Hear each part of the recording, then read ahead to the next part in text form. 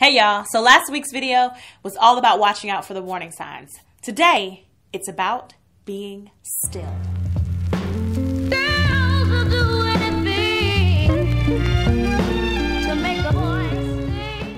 Even after this guy and I began conversing more frequently, the warning signs became clearer and clearer.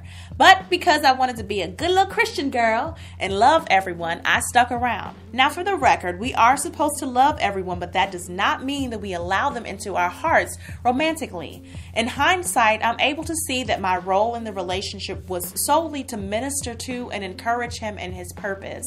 That's it.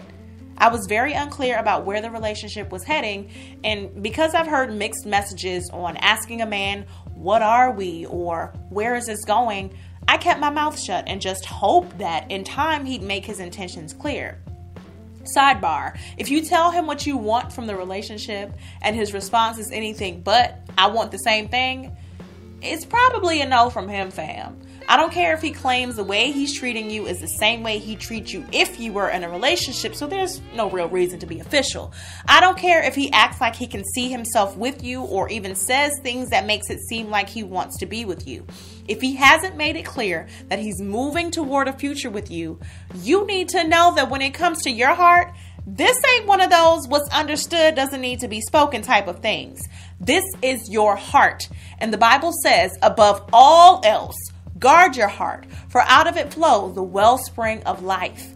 A man will be clear with you when he's really about you, point blank, period. I've seen it. I know what intentional pursuit looks like, okay?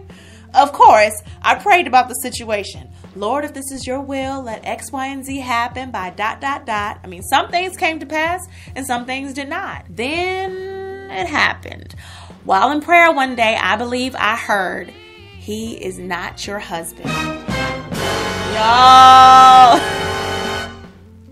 when I tell you I was crushed, I didn't want to believe it because for the first time in over 3 years, I was attracted to someone who seemed like they were attracted to me as well.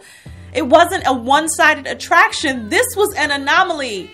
Why would you do this to me, God? Why would you deprive me? You promised not to withhold any good thing from me. Surely this is a good thing.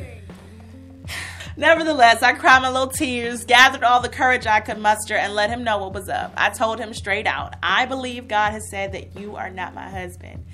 He claims that he cried in his hotel room, and even though we FaceTimed shortly afterwards, I didn't see any tears, but I believed him. And his tears made me feel so bad. It made me feel like I'd misheard God. Because I'm still learning how to differentiate between my own thoughts and God's voice, I was not very sure about what I'd heard. Long story short, after talking to him and taking some time to think, or in other words, allowing my emotions and flesh to take over, I decided my insecurities had gotten into my head and had been lying to me. So I moved forward in the situationship without real clarity. I was being rebellious. I was being impatient. What I should have done was sat my little happy hips down somewhere and sought God's face until I had an undeniable answer from him. When unsure about matters of the heart, it's best to be still.